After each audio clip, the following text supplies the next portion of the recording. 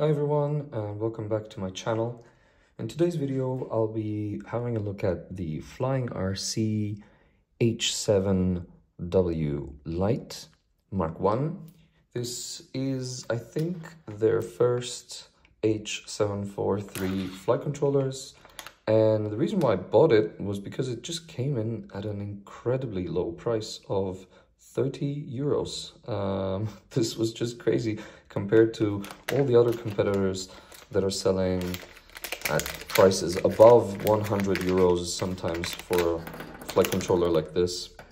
So let's have a look inside. Let's see what we actually get. You have the QR code, which you can scan to go straight to their website. You also have written down on this box that this is using iNav Maytech H743 firmware, so that's nice. Comes packaged like this.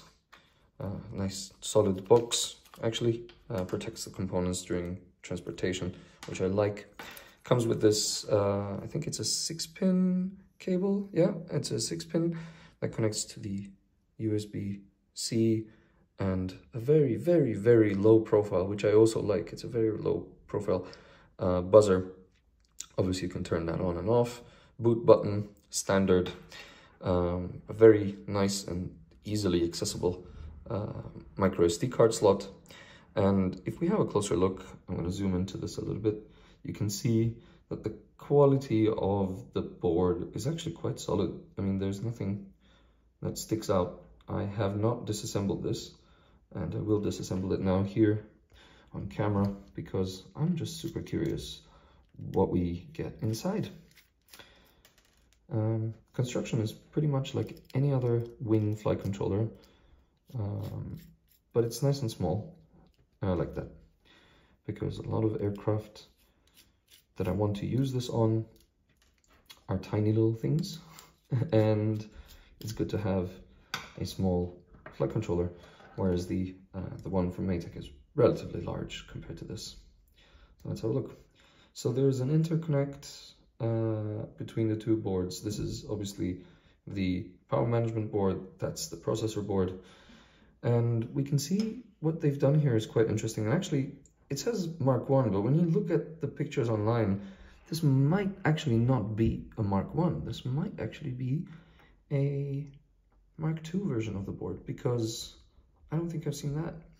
I'm 99% sure that this is where the barometer is hidden, and it's hidden behind a shield, which is also very interesting because we haven't seen that ever on any flight controllers as far as I remember. You can also see the difference between most other flight controllers and this one, being that the main processor is actually not with the pins on the side, but actually with solder balls underneath. So it's a smaller processor that can fit onto a smaller board, which is nice. It's got the standard analog chip, which I don't think many people use nowadays anymore. At least the ones that I know, most of us are either on DJI or whatever. So that looks pretty decent. Front and back looks solid. You can see it's actually quite good quality. Yeah, the soldering looks to be quite nice. Let's have a look at the other board now. Here we have a bunch of components. Okay, so I guess this must be a TVS diode, and I'm assuming that there is a 5-volt controller, a variable controller, so that you can select between 5 volts, 6 volts, and 7 volts. Is that right? Yes. So you can choose what you want. That's okay, that's good. And that's basically for the servo outputs. Yeah. Just for information. It does say where the front and the back is, so when you have this, it does show you that it's clockwise 90 degrees flip. That's what you should select. But leaving it as default, so not changing anything, will be the correct thing, okay? So when you flash iNav firmware, you don't need to change that. It's just straight out of the box, correct. Don't know why they have head and tail, because that refers more to coins, but we all know what they're referring to, so that's okay. And then we've got our S1, S2, S3, S4, and so on and so forth, and then it continues with S11, 12, and 13 on this side, like that, which is nice. So we've got a total of 13 outputs, okay? UART ports as per regular, and then we also have the CAN bus connection, okay? So that would be the same as what Maytag is using. Same connector, I think, as well. So all in all, seems like a very decent little board, right? Now, I've just got to make one thing clear. Why am I doing this video, and why did I buy this? Maytag's boards are nicely built. I don't think we can argue they're bad, but they're just overpriced. It's just paying for a brand. And okay, they've built this brand reputation over the years, and maybe they deserve a little bit more credit in that sense, but how much more is the question. In the UK, the H743 from Maytag costs around £120. This thing cost me 30 euros, including shipping. 30 euros is around 25, 26 pounds, whatever. So that other flight controller costs, approximately speaking, 4 times more, at least. If you get them on AliExpress, you might find them a bit cheaper, but it's about 4 times more. And that's a huge difference. Now, I'm not an expert on these components, okay, to be clear, but none of them cost as much as the main processor that's here, okay?